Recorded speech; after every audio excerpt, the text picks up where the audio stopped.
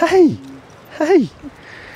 So mainly there's a few weird guys like me that like sheep with big horns. Oh, look at that.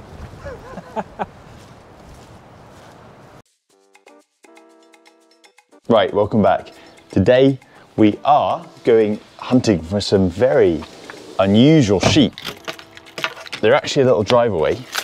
More on them and more on that in a second. New Zealand is a world leader in grazing livestock systems, beef, dairy, sheep and deer, and they operate those systems at scale, keeping close tabs on the breeding and the feeding of livestock in particular. We've seen that throughout several of the vlogs that we've done this year over in New Zealand. But if you thought that all that time spent at the cutting edge would mean there isn't any capacity for something a bit different and a bit fun, you'd be mistaken. I'm heading down the road to Dunedin on the southeast coast of the South Island to check out some quirky little sheep I bet you have never heard of before.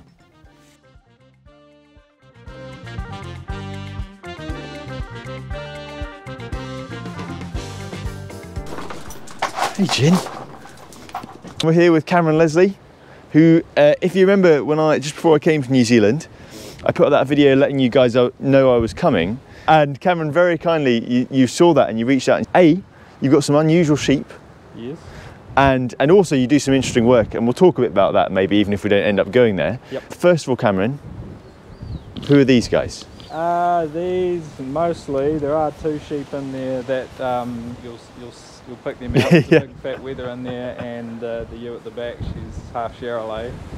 But the rest of them mostly are Herbert sheep from. So Herbert sheep are a feral breed from North Otago. Okay. New Zealand has about, I think there's 10 or 12 feral species of sheep. A lot of them come off islands. It's mainly believed that most, especially the island-based feral sheep, were whalers. Okay. To drop off animals so they could come back and eat them when they were. I see, like a little cachet. Yep. Pretty much. I think that's where most of New Zealand's mammals come from. Originally. Pigs, goats, the whole lot. We'll go and have a look at them, eh? To me, the closest thing, again, I could approximate them to, from what I know, is like a Hebridean or like a Shetland sheep, maybe. Yep. Yeah, so you wouldn't expect them to scan particularly high, because they are a primitive, unimproved sheep. Yep. The ewes sort of average about 40 kilos. You'll see the ram in there. Massive horns on the left there. Stay there. Oh yes, I see him. That's bighorn. In the wild, it's very rare to see one with twins. Yes. I've seen them, but very occasionally. Most of them all have one, and the ewes that you see with twins, they're pretty scraggly looking lambs. I mean, in the wild, they don't have the best of feed, to be honest. They're on some pretty hard hill country, rocky, scrubby terrain. So what would you expect them to scan at? What would be a normal scan for you? They seem to be sitting here. I can get them sitting sort of between 135 and 150. Which is actually not like... Yeah, I'm pretty happy with it. It's pretty comparable. You know, if you've ever been to the UK, Cameron, there's quite a lot of common grazing. Yeah. Yeah, similar. It's like unimproved, you know, heather, and they can sort of lick a bit, the odd rock occasionally. Yeah.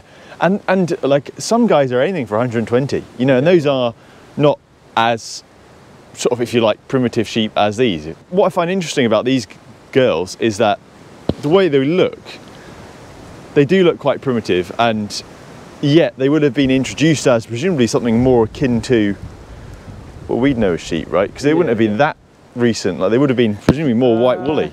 Yeah, no, it's interesting. I know the Pitt Island sheep. Well, I think it's the Pitt Island sheep. They reckon they were white to start with, and basically turned colourful. So I don't know, it suggests that like when you release these sheep out into more wild conditions that they revert. There must be some sort of little toolbox they have genetically. Yeah, it seems to be a bit that way. Because if you look at Pitt Island and Chatham Island, which are right next to each other, the Chatham Island sheep are all white. Is that right? Yeah. But who knows what's going on there? Yeah, I don't. You'd have to assume they were the same sheep when they release them. Like it's a hop, skip and a jump across to the other island. Yeah, exactly. And this is only a few hundred years ago, not thousands and thousands of years. As you can imagine, this is hardly the sort of flock to support a salary, so Cameron works full-time at a research organisation well known in New Zealand called Ag Research. From a distance, they seem to be involved in lots of different projects at the forefront of livestock farming, although there is one project I'd like to ask Cameron about. And of course, how does he marry working at the cutting edge of livestock research with his interest in these little primitive sheep? Let's rewind then. What's your day job, Cameron? I work as a farm senior at Ag Research in Vermey. A lot of stuff we're doing now, we do a lot of methane measurements. And that's quite topical, because I think there is one of your machines over in the UK at the moment. I'll try, I saw it on Twitter. Yeah. There might even be two. I think SAC has at least one. So when you say a methane chamber, what's going on there? So they have these, they're portable now. It's on a big trailer. Yeah. And I think there's 10 or 12 chambers in it, and you put the sheep in the chamber, you wand it when it goes in to get its ear tag. Yeah. And then it's in there for 50 minutes, I think they do it now, and they'll take 2 or 3 methane measurements, like from the start to the finish. Yes. And so they can tell you that sheep's methane emissions. And then I guess they're aiming to select for lower methane. Yep. Then you got this cool ag research, quite sort of, dare I say, high-end level stuff you're contributing to. Yep. How did you end up with these? The sheep had to, I might unfairly say, like at the other end of the spectrum, yeah, right? Yeah. Basically, I'm a keen hunter as well. And I was actually hunting these sheep, and I was quite impressed by them. Just their hardiness in general. It's actually hard to compare them because they come here, and as you can see from the ground in this paddock how wet it is. Yeah. Like they've only just come in here this morning. They've been in here for about an hour. So where they come from, it's all hard and rocky, and their feet are amazing. Every animal I've ever shot has like perfectly groomed feet. Yes. I've never seen one limping. But then you bring them here and they start getting sculled and... It's like merinos, isn't it? Yeah. It's very merino-like. Overgrown feet. Skull's the main one, and Shelly hoof as well is quite bad with them. Like I said, I've shot probably 100 wild ones and I've never seen it once. They're all perfect, but as soon as you put them in a wet environment, it changes things. But I mean, they're pretty good today. Happy. No, you tidied away the lame ones. Yep, I'll put them down the bag. Oh, cool. No, that's really interesting. So, yeah, I'm actually breeding for horns. Essentially, that's my number one. Yeah, it's just like Scottish blackface breeders, but we'll not open that can of worms. So, and they are pretty impressive. Well, they're very impressive. We'll get a good look at. He's pretty. Like I said. Has he got a name? That's Bighorn. Yeah, actually. I like it. He was captured, and there's another ewe in here that was actually captured in the same flock, and another guy got him. Tony up in Christchurch, and he had him for probably 4 or 5 years actually, and then he sold him to me. I think he's 7 or 8 years old. Okay. Did my best to get him, and now I'm breeding the best rams I can, really. If you're breeding rams, is it just for yourself, or are people after them for some sort of commercial or hobby market for them? So mainly there's a few weird guys like me that like sheep with big horns, but other than that, we breed them for the trophy market. It's actually amazing, really, because there's not many animals. Like if you had bought a stud ram from someone, and then once he's 7 years old, you could then sell him to someone else for quite a large, more than you paid for him, most likely. And he's got more value at that end. Like with a ram, most of the time, once you finish with him, he's dog tuckers. If you get an animal and he gets to that age, and then he's actually worth more than what you paid for him, and he's been producing velvet. Absolutely, and he gets to live out his last days out on the hill, and he has one bad second.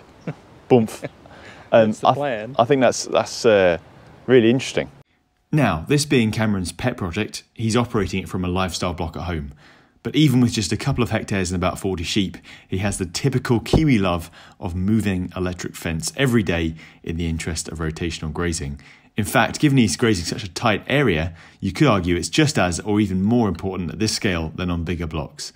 Look carefully and you'll notice he uses 4 strands of wire rather than the customary 3. I wonder if these wild little sheep might be hard on the fences. Look at this. So we'll just stop here for a second, because these sheep we've really come on a really blue ribbon day. Rescued, not been captured from the wild, they've been rescued from the wild. They're on this incredibly lush green grass. They're not going to get any today, but they also get on some days they get some cereal, don't they? So yep, they get barley or oats at the moment. So barley.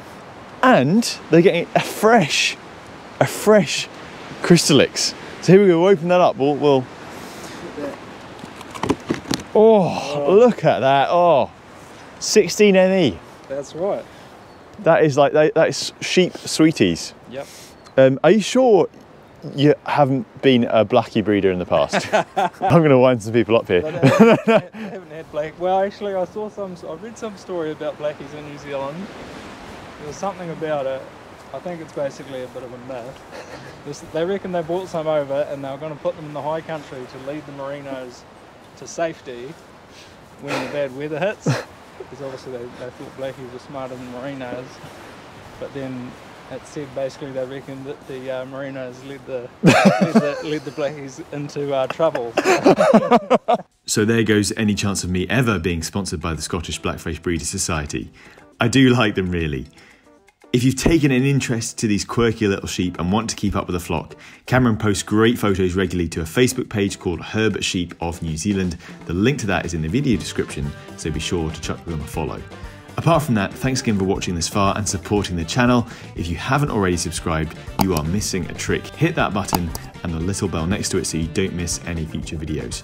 Over and out, viewers. See you for the next one.